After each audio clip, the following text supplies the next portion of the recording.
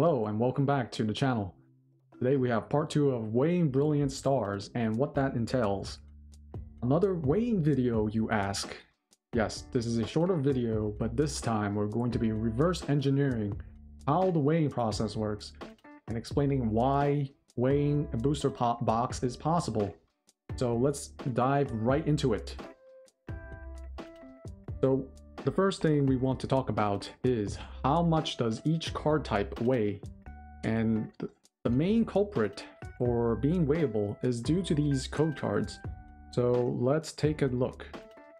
So the white code cards are 1.6 grams on average. The black code card for brilliant stars is again 1.24 to 1.25, or in this case 1.23, but the average is 1.24. And the main culprit of this weighing process is the difference between these two. They are, if you take the difference, 0.35. That's the main problem with the set. Moving on, if we take a look at the weight of a regular non-foil card, it is 1.81 to 1.82 to 1.83. The average is really 1.82, something like that. That is just a regular non-foil card. Remember, this is important. Non-foil, 1.8-ish. Moving on to the difference between a hollow versus non-hollow. This is a hollow card. A hollow card weighs 0.1 gram more than a non-foil. This is a hollow. It weighs 1.94, 1.95 roughly. Just to give you another example, foil cards are generally heavier than non-foil. Oh, there's two cards in here. So that's your hollow card. Moving on. V, ultra rare V cards. They are consistently 2 grams. That means they are 0.15 grams heavier than your non-foil cards. Again, that is important. Ultra rare Vs are 2 grams. Moving on. Energy. Energy cards, you can expect them to be the same weight as a non-foil, which is 1.83. There's no difference between energy cards and non-foil cards, so we can lump them together. We keep moving on to the reverse. Reverse hollows. 1.96 or 1.95 basically. So a reverse hollow and a hollow rare weigh the same thing. There is no fundamental difference. Moving onwards, we have full arts. Full arts are also 1.95 to 1.96. They also weigh the same as a hollow rare. Again, not too much of a difference. But moving on to the V stars, which are new to the set. V stars are 1.99, and they're closer to a ultra rare V than they are to a regular hollow. So once again, there are some discrepancies, but 1.97, 1.99, can take an average. They are 1.98 on average. And finally, we have textured cards. Textured cards from the trainer gallery, which is also the same as a alternate art, is 1.97, which is coincidentally the same as the VMAX textured card, which is 1.98, 1.97, close enough. And finally, the card that's the heaviest out of all of them, which is the trainer gallery smooth texture without a texture. These cards are what I call smooth because there's no texture on them. It's just it's a straight shine. So it's like a V, ultra rare V without texture. But for some reason, these weigh 0.05 grams more than an ultra rare V. And this is important.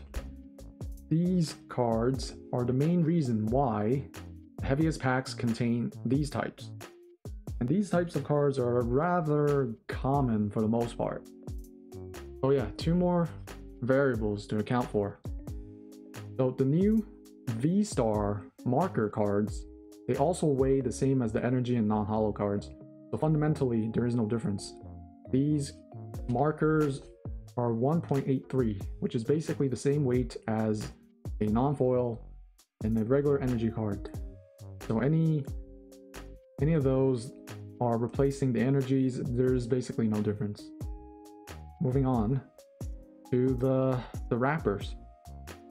So mine have the same weights for all of them. It's 0.73 grams. The wrappers are pretty consistent for the most part. So typically you have 5 common cards in a pack. You have 1 energy and 3 uncommon cards. So this establishes 5 plus 4, which is 9 cards as your baseline.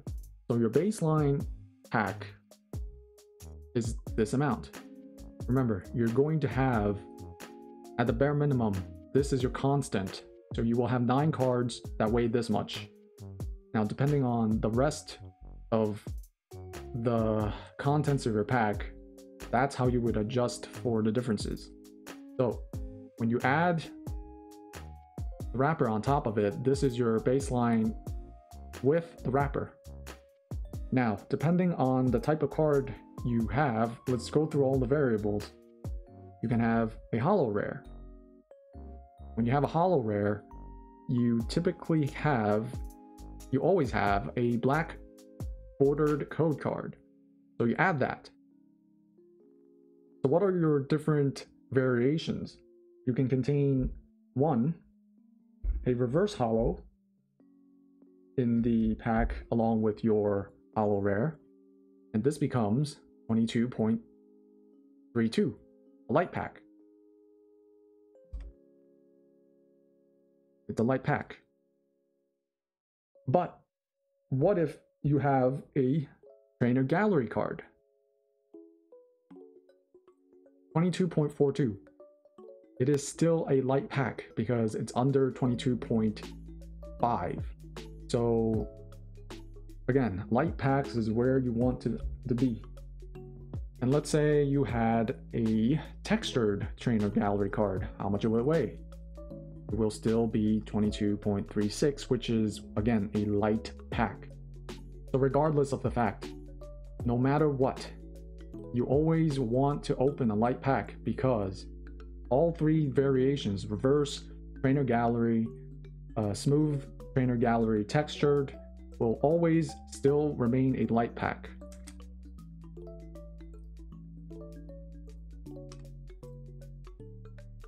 Now, what would happen if you had a ultra rare V?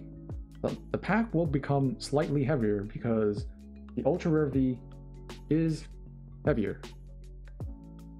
And if we add, again, the reverse holo variation to this, it becomes 22.42.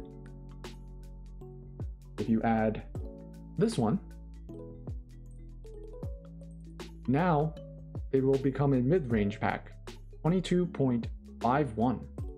Because again, the trainer gallery card, the smooth versions are heavier and they skew the pack into the mid-range. And finally, you can stick this one in and it becomes a light pack again.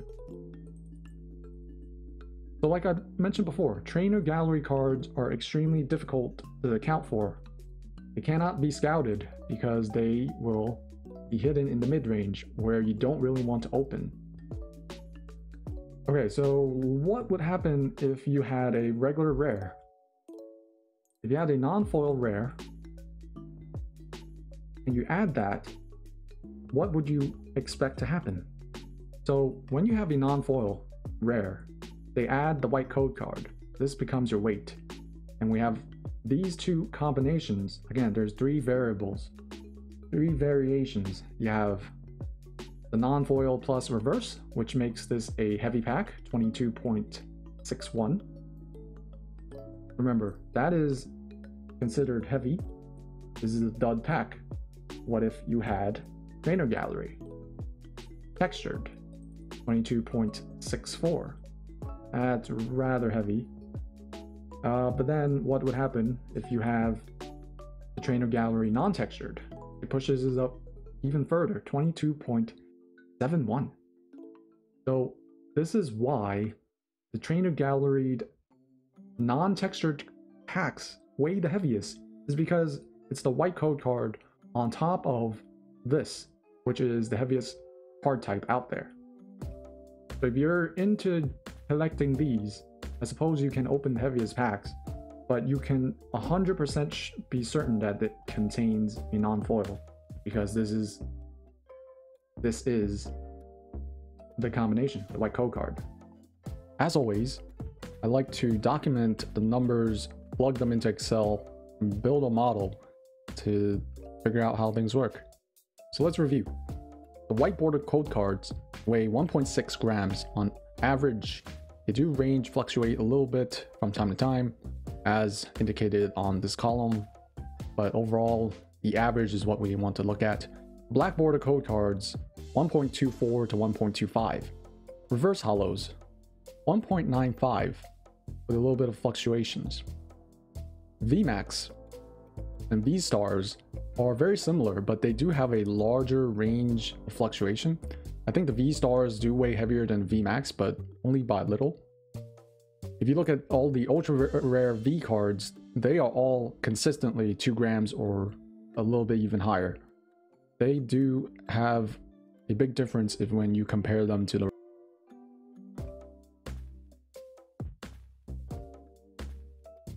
on average. Hollows and alt arts and full arts, they all weigh the same. So you can expect anything that weighs within this range to be basically the same thing, 1.95.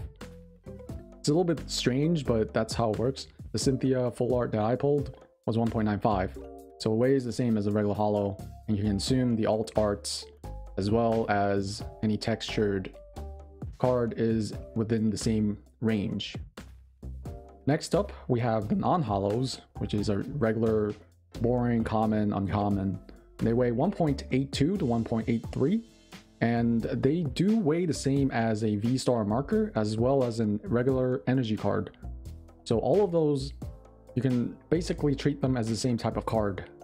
The wrapper, I know on video I had 2 different ones, but for the most part, they are 0.73 grams. Finally, the Trainer Gallery, where, for example, Vaporeon, Jolteon, Dust Noir, all of those are what I call Trainer Gallery smooth cards with no texture, and they weigh 2.05 grams. And out of all of these cards, these weigh the heaviest, and I'll explain why that's important. But the main factor that makes this weighable is because the white versus black code card has a weight differential of 0.36. When you take the difference between this one and this one, you get this number. And because there's such a large difference, it makes the pack weights have a huge variance, and you can easily distinguish what is a light pack versus a heavy pack. So, as I've done before, we reverse engineered everything, taking a baseline of 5 commons plus 4 additional non-foil cards. We get this number. You add wrapper, and depending on the type of card it is, you add either the white border code or you add a black one. And these are your 2 different types of variations. And depending on what type of card is inside, whether it's a hollow or it's non-hollow, then you would add the appropriate black or white code, as well as the weight from this side. So basically, we added everything as we shown before, and this is what you get.